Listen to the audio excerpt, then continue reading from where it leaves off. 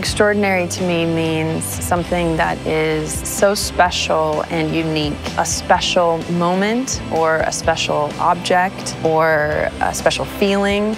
It's kind of the highest of the best. For me, extraordinaire is extraordinary ingredients, you know, amazing ingredients.